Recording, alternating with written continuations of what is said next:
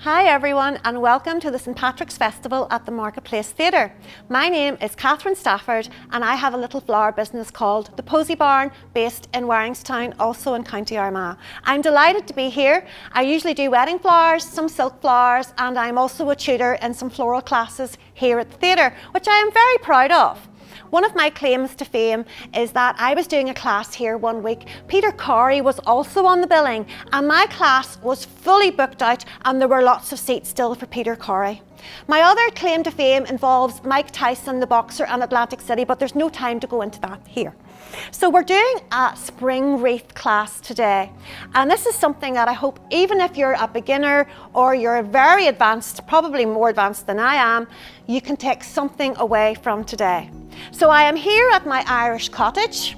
I brought my door, took the door off the hinges and brought it, and I have the finished result here. Now as you can see, this is not a perfectly round, neat wreath because one of my mantras is that it doesn't have to be perfect to be beautiful. In nature, you rarely find things that are very, very neat and growing in straight lines. So here is my wreath and it's full of lovely spring flowers, pussy willow, tulips, daffodils, little ranunculus and some witch hazel. Now a lot of these things are from my garden, a lot of things are from the hedges, and some are from local supermarkets. So I don't want to hear anyone saying that you can't get things to make this wreath, because you can. Even when I was coming through the beautiful landscape of Craigavon on my way here this morning, I found lots of things you could make a wreath with. I'll go into all the details later. So that's a wee bit about me. Now, the first thing you need to know is the equipment to make your wreath. So this wreath is quite a large one because I wanted to show off a wee bit. So this is made on a simple oasis ring like this one. So it's got an oasis inside, or floral foam, and it has a hard plastic back with little studs foam to protect your surface. Now your wreath can either be for your door or you can have a wreath on your table. This is a little one with a candle inside for a table setting. This wreath would be very big on your table with a candle inside, unless of course you live in a castle. If you live in a castle, lovely to meet you, thank you for joining, but most people don't. So I am going to use, which would be, show you a standard 12-inch ring. They come from 10 inches, 12 inches, 14, 16. And you can buy these online. A lot of florists will have them locally in where you live. You can pop in and say, can I buy a floral foam ring from you? The other thing you need is a pair of scissors. These are my trusty Oasis floral scissors. It is worthwhile spending £10 on a good pair of scissors. And there are other types as well, more like snippers, and they're good as well. They're about £10, they're not expensive. So you've got your ring, your floral ring, you've got your scissors to cut your foliage. You're going to need some string to make a loop for hanging on your wreath. And you're going to need, the bit of a tedious part is gathering all your foliage to use. Now this is March, of course, and anything really that's evergreen at the moment you can use. So what have I got in my bucket here? You need a good bucket full. Now this is a very fancy bucket. This is not the one I went down the lane with yesterday. It was a big plastic bucket, a big black one that you would use for washing the car. But I don't wash. My husband washes the car in it, but I don't. So anyway, here we are, and I have got bits of hedging. I have got bits of ivy. Now we are in Ireland, and if you can't find ivy, I can bring you and show you where to find ivy. It is growing up nearly every tree. I have got a wee bit of a hedge. As I say, if you don't have a hedge in your garden, someone else will have a hedge in theirs, is what I always say. So lots of hedging, bits from the garden, anything that's evergreen. Now there is no point in cutting this length of anything. You need to cut pieces about the length of your hand. I always say that's a good guide, about the length of your hand. And you need a good bucket full. Now I don't mean a bucket full like you put a wee bit in and it piles up like that. I mean when you push it down, you still got a lot room left. I also have bits of twigs, because my driveway, we have been having lots of storms, and my driveway had lots of these silver birch twigs, and I just thought I'll use those. So you can see we have some twigs sticking out of this wreath. We have pussy willows. These are locally grown pussy willows. I have some here. Isn't my display lovely? They kept changing it on me this morning. They wouldn't let me use all my blossom trees, but I've forgiven them for it. Locally grown pussy willows, and they just feel lovely. They just remind me of the nature table when you were at primary school. And the good thing about locally grown pussy willows is, just a wee tip, you can cut them at a sharp angle and put them straight into the ground, and they will hopefully grow. So that's a wee tip. And they're lovely. They're lovely and light and shiny. I've got some blossom here, some forsythia, some witch hazel from the garden, long ivy from the garden, and also a few wee things like daffodils, tulips, different colours of tulips, which you get very cheaply in supermarkets at the moment, little ranunculus and wax flower, and some lovely flower from the hedge. And really, you don't need to spend a lot of money in this. This is the good thing about this. You need to buy your ring, which is about £5. Pair of scissors, well, you can use good strong garden scissors, and a bucket. And that is really it, and a few flowers. And I think the whole thing could cost you about £10, which is cheap for a hobby. I mean, if you went to make a pair of curtains, think of all the things you'd need and how much it would be. Even baking a cake, which I cannot do, it would cost a fortune. So we've got everything we need. We've got our big bucket of foliage from the garden, everything evergreen, okay? Anything evergreen at the moment will be fine. And it's all about the length of your hand. We've got some flowers that we've bought in the supermarket, or we found in the hedgerows. We've got some pussy willow from the fields, little daisies there were from the shop, and we're ready to go. Now, the next thing, my husband said, do this. I didn't think we needed to do this, but he said, I need to show you all how to soak your ring. So I'm sorry if you're a master florist and you don't need to know this, but Christine here very kindly, now this isn't a nice bowl. I am sorry, I would have preferred a much nicer bowl than this, but this is the one I use at home. You need a bowl full of water, and you've got your Oasis ring. This is my 12-inch ring, which is actually smaller than this one, but it's a good size. And you just drop the ring into the water and just let it sit, and it will soak up the water. It'll take about 3 minutes. You will sometimes see bubbles forming, and that means that the air is getting out of it. So you just let it soak there for a few minutes until it is really heavy, full of water. So I'm going to have a wee look at it and see. I think that's nearly it. I'm going to put it back in again. And it's amazing how heavy it does get with the water. So there's my ring now. It's got dark green and it's heavy. So I'll just put my beautiful bowl away. So that is your ring soaked, and you've got your bucket of foliage, everything ready. The next thing you need to do, this is really important, is you're going to make a loop to hang your wreath with, because if you wait till the end, till it's like this, you're having to fight through all the different foliages to put your string on, and you end up squashing everything and getting very cross, so it's not worth it. So here we are, and I'm going to do a little loop. I have doubled over my string to make it strong, okay? And I am just going to tie it around my wreath ring. The wreath is such a useful thing to learn how to do. Now I'm tying it in a knot because it's suitable all year round. This is a spring wreath, so it's mostly sort of lovely, delicate flowers in it. But you could do a lovely summer wreath. There we are in a knot. So that'll hang up quite securely. It will dig into the Oasis a wee bit, but that is fine. So here's what I'm going to show you now, how to green up your wreath, which is the next stage, which you're using all your foliage. And once you get to the stage where it's all greened up, you can basically use that wreath summer, autumn, winter, especially Christmas. We had a lovely Christmas class and an autumn class here at the theatre recently, and with great crack. We always have tea and coffee and buns at the classes, so if you're thinking of coming, please do. And Paul, my husband, sometimes sings. Now I suggested to Paul that since this is going to be sort of, you know, a lot of people are staying with, maybe I could sing, and he just went, so that was the end of that. So here we are with our ring all ready with our string on.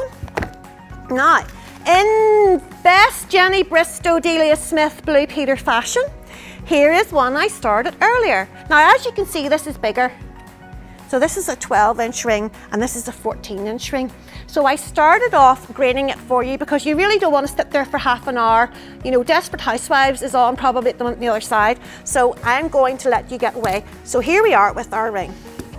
And we have our string on. It's soaked, so it's really quite heavy, and I have started to put the foliage on. Now you can see there's quite a mix of things. I had some eucalyptus here. You can get it usually from flower vans in your local town. I have some of things from a mother's garden, camellia of hedging. I have a bit of pussy willow, ivy. Ivy is brilliant, honestly. You could put all ivy in this, and by the time you add your flowers and your twigs and things, it's absolutely fine. So different things from the garden and the laneways in that. And I think it's a very Irish thing, isn't it? To go down the lane and gather up your foliage with your bucket and get the kids to do it, because children can get involved in this very easily. So the only thing I didn't get was catkins, lamb's tails. Now there were loads of them at the roundabout in Portadown and in Craigavon, but I didn't stop because they were quite high up and my knees aren't what they once were, so we didn't do that. So here we are with my bit of foliage. Now I'm going to use this to do the outside edge and then the inside edge. Outside edge is going to be longer than the inside edge, because if you put long bits in the middle, you won't have your hole and it won't be a wreath shape. We won't have our eternal hope of spring in front of us. So I'm going to use longer bits from the outside, and I'm going to try and angle them down this way. I'm going to put one in to let you see. Before you do anything, I cut this foliage about 2 days ago, so the ends have dried up a little bit. So I'm going to give it a fresh snip so that the water can get in and it'll last. This will last for, oh gosh, a month. The flowers mightn't, but you can take them out and replace them. Now, I am going to angle this piece of foliage down because I don't want to be able to see the back, plastic back, when it's hanging on my door or sitting on your table. Because if this is going to be sitting on your table, you're going to be at eye level and you don't want to see any of the plastic. So I'm just going to continue on. There's my mummy's hedge. My mother hates ivy, and she says, I don't know why you like that ivy so much, I hate it. And she keeps snipping it out of the garden, and I say, Mummy, leave it, I will use it. Now there's a bit of long bit, nice long traily bit of something. We're going to put it in. So I'm going to do the outside, and then I'm going to do the insides as well. So longer bits on the outside. You see the way that's hanging down? And I'm going to do a little in. Little short bits, if you've any wee short bits, are great. There's even a wee bit of cut in half. It will do anything at all, and I'm just going to put it in. The ones in the middle can face up the way, but the ones at the back down. So as I say, there was no Jamie Dornan here today. I was a bit disappointed because I'm sure he's been here at some stage. You know, I've written to him several times and had no response. It's very disappointing, but in a way, I suppose it's for the best, because I'm many things, but you know, I'm not a home wrecker. So we'll leave him be. And I'm sure he's been over Northern Ireland lots of times and he still hasn't called to see me. Anyway, little short bit. It's got a fresh snip. I am pointing it in. And I'm going to continue doing this. Now, do you see my door there? Wouldn't you think my husband, with lockdown for the past year or so, would have maybe had time to give that door a lick of paint? Short bits. I mean, look at it. And the wind will be whistling in where I've taken it off this morning. Little short bits. I'm just going to do all of the inside. So I'm sorry if you are a master wreath maker and you're sitting and you're thinking, oh, I know how to do that. But you know, you always do pick up a wee thing. Now, another little short bit. Well, that's a bit of a longer bit. Put him in. There we go. This is a little lavender wreath I had at home, and I thought I'll bring that and let everyone see how they can, now there's my inside done, so I'm just going to finish the outside, how they can use it for their table. Because people that use at Christmas time, all you need to do is you get to the stage where this is all covered, and just cover up any bits. If you do the sides first, I find it's very easy to do the middle. So you just keep them going so that I have all the greenery at the outside and the inside. And then you can start the fun bit, which is add your flowers. There we are. Nearly you can see the wreath shape happening now. And you can see why I didn't want to start from the scratch in this, because you'd be here for, oh, I think you could do one of these. If you had everything cut, you could have it all done in, I would say, half an hour. I think it took me about half an hour to do that one yesterday. And it was raining and it wasn't very nice. So the other thing this wreath will be really useful for very soon is Easter, because Easter's only around the corner. I mean, who would be without their bunny ears? So Easter's here very soon. I love those bunny ears and I never get a chance to wear them. So we can add to our wreath over here some little accessories which are available in all shops at the moment. We could put in some little sparkly eggs if you want, tuck them in, and if you wanted to you could add a big pink bow. Now you can add some yellow foliage in as well. So you could, this is some raffia, which is a bit wrangly tangly, but you can easily make a big bow out of your raffia, tie it together and add it in for Easter. I have used sort of yellow flowers. I started doing flower arranging really for our little country church, and so I've got the outsides done, and I'm just going to fill in the middle bit now because it's very easy to do. The other thing when you're doing a wreath is it's nice to have a bit of height and a bit of bushiness with the wreath. When doing classes here, I do find sometimes that you get ladies and everything is very neat and tidy. And other people, it's out to here. So we're talking about the hand's length, really, all the way around. When I first started making these when Pussy was a kitten, I used to do big long bits here, big little short bits there, and short bits here, and it was just like a big flat plate. So you are sort of going for a lush roundness. So yes, I was telling you about the church. And this lady in church, everybody took their turn doing Easter arrangements, and that was grand. I'm just filling in the middle now, so I'll just chat away while I'm doing this. Bit of ivy, lovely. And she decided that Easter, what colour? Yellow. So that was grand. So I came into church on Easter Sunday, and there was this lovely big vase full of yellow holly beside the front of the church. Yellow holly. So I think, you know, yellow holly, I don't think that's something you maybe should use. Yellow holly for doing this at Christmas time, perfectly lovely. And fir. If you have a real Christmas tree, snip a few wee branches off it and tuck them in around this. But you can basically use this same foliage all year round. So there we are, and it's nearly greened up. Now, if you want to check the roundness of your wreath, okay? And you always know the top of your wreath because that's where the string is. But I tell ladies in the classes, if you want to know the shape of your wreath, because it's hard to tell when it's on the table, the only real way to check is putting it down on the ground and looking at it. Now I can see this wreath here. I have got a bit of a empty space here. The lady said to me, how can you see that? And I said, well, I've been looking at these for a very long time. So I'm going to put another bit in there. You're better getting this the way you like it before you add your flowers in. It's just much easier. So there we are. I'm trying to hide. I'm not stuffing it full of foliage. No, I'm not having it crammed full, because you have to leave room for your flowers to go in. But I am trying to cover so there are no obvious green bits of a waste. So sometimes you can just tangle your way through it. So I'm going to have another few more bits in here. And then I'm going to start adding some flowers in. So as you can see, I have quite a bit left in my bucket. Maybe Cahill, the cameraman, or Christine would like to bring it home and try and make one of their own. One never knows. There's a bit of work going on here at the Marketplace Theatre. I think they are making fancier dressing rooms with champagne strawberries and Jamie Dornan in them. So now we are basically ready to add our flowers. So as you can see how that would work all year round, can't you? The only difference is what I'm going to add now. In fact, I might put some twigs in first. Have a bit of fun with it. Have a bit of fun. Now my twigs, I'm thinking, what direction do I want my twigs to go in? Well, you don't want it so wide that you can't open your door if it's going on your door. So I'm just going to put one in there. And then even when you hang it on your door, you know, you can adjust it then. So these are actually curly branches.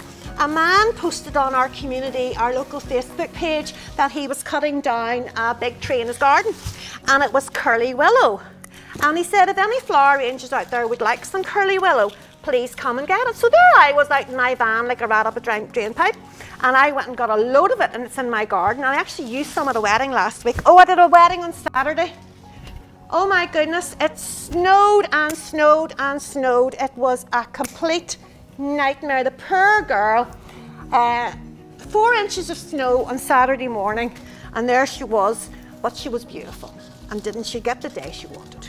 well, you know, 3/4 of the day she wanted. So what have I got now? I've got some, oh, I wish you could smell these. Broom, Genista, and I have, this is out of my garden, this one. This is witch hazel, a yellow witch hazel, and it's really the only one of the only things that's flowering at the moment, and it's lovely. So I'm going to pop some of it in, and I like it because it's nice and tall and it's a bit wild. I'm going to leave it quite long. So, and the other thing it's nice to do when you're putting the flowers in is to group things. I find things have more of an impact when you group them, rather than, you know, one thing here and one thing there. You could probably see in this, I have grouped the wee ranunculus together. I have a group of pussy willow together. I have the tulips. I just think, yeah, if something's really nice, you want to show it off. So I'm going to poke it in. Now, you're noticing I'm cutting everything. Even if it's been in a vase, I am giving it a fresh snip with my scissors and at an angle.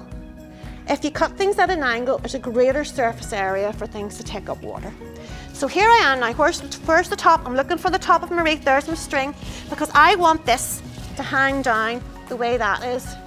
I don't want to cut that short, I want it to be nice and random. So I'm going to push the things in well. You'll know when you feel that that's not going to fall out on you. And then I'm going to cut this lovely bit of broom here, and then I'm going to that's going to give me 2 bits. Just cut away the lower stems so that they've got a good area to push in. And I'm going to make him something like that. I'm going to make him point up that way, because it doesn't have to be perfect to be beautiful. And nature doesn't grow in straight lines. I'm sure somebody's going to message, I know something that grows in straight lines. Well, you know, okay. So there's my Genista in. I'm putting the bigger things in first, and then we'll do all the smaller things. Pussy willow. As I said, you can get this to grow in your garden, and you know, it's lovely. See, against the blue sky on a spring day, this is really stunning. So I'm going to put some pussy willow in. I'm leaving it long as well. Remember, you can make things shorter, but you can't make them longer. So cut them a wee bit longer than you think you're going to need. And then you can always cut them shorter. I always tell everybody that. So I'm going to put him like that. And then I think I'm going to put some down that way as well. So I hope you're all behaving yourselves this St. Patrick's week. I am going to go in here through my lovely Irish door, and my husband's going to have a big pot of Irish stew on the stove. And hopefully he's found something to block up the big hole where we can sew, because I have my door here. So there we are on our pussy willows, our blossom. If there was blossom on my cherry trees, I would have loved to have brought that today, but unfortunately not. Of course, you can cheat. Now, I have been known to cheat, and you can get some things like artificial blossom, but to me it's a bit too pink. But what we have here is artificial forsythia. So it's very natural looking. I didn't have any growing in the garden. So that is actually silk forsythia. So I'm going to pop that in as well. So who's going to know? You know something, you're only pleasing yourself, aren't you? I mean, and the thing is, when we can have visitors again, you can have this on your door, and they'll be coming and think, oh, never mind your door, look at your lovely wreath, isn't it? Where did you get that from? And you can say, oh, listen, I just threw that together. It is, it's great. So now it's time to add some flowers. And we're going to have, oh, they smell lovely. They smell lovely. I wish you could smell these. We've got tulips and daffodils. And we've got our blossom already in. Oh, there's some lovely purple tulips. And again, I got these 2 days ago in a supermarket. The interesting thing about tulips is they keep growing after they're cut. So you might find you put tulips in a vase and suddenly they're out this size. What else am I going to put in? Over here, I've got a nice little jug. Isn't a jug a pretty thing to have? It's so easy to do.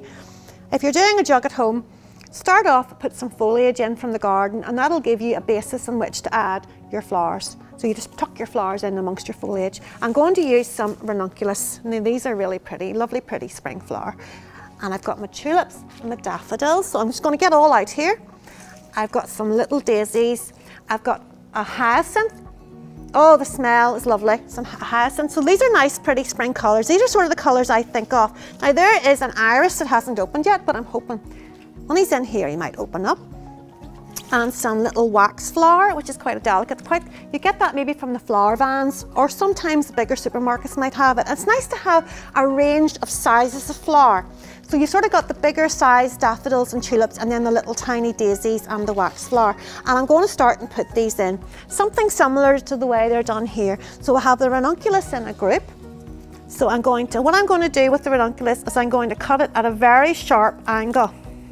Now you find with a lot of these spring flowers, they have very bendy, delicate, squishy stems.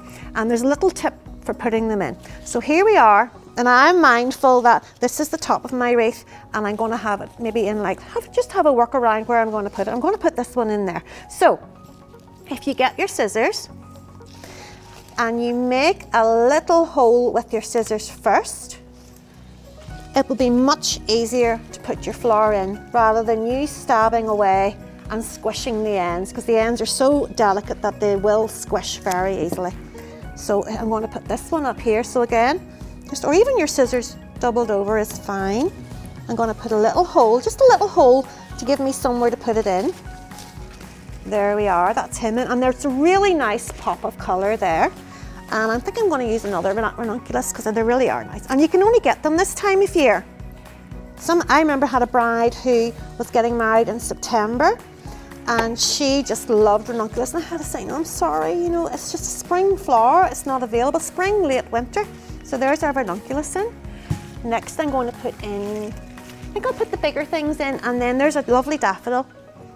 I did have little tiny ones from my own garden, but there were only 2. So I sacrificed them. I sacrificed them for the greater good for the Marketplace Theatre. Again, the daffodil stem is quite delicate, so I'm going to make a hole first and then pop him in. There we are. Again, these are so cheap to replace. They won't last an awful long time, but your greenery will. The greenery in your wreath will. And I'm going to put another daffodil over here. Again, if you want to be very even and have your daffodils all well spaced out within your wreath, you go ahead, that's absolutely fine. Okay, so there's our daffodils in and our ranunculus. Now tulips. I'm going to put a nice yellow tulip in. I think I'll put one over here. The other way you can do this is actually when you want to put your flowers in is hang your wreath on the door where it's going to be once you've got it greened up like this, and then you can see exactly where you're putting them in. Or have it facing round the right way, which is easier. But this is a bit like hairdressers, you know, the way they have to sort of stand and look in the mirror and they're doing everything the wrong way around. It would be much easier if you were looking at them face to face. My daughter did my hair this morning.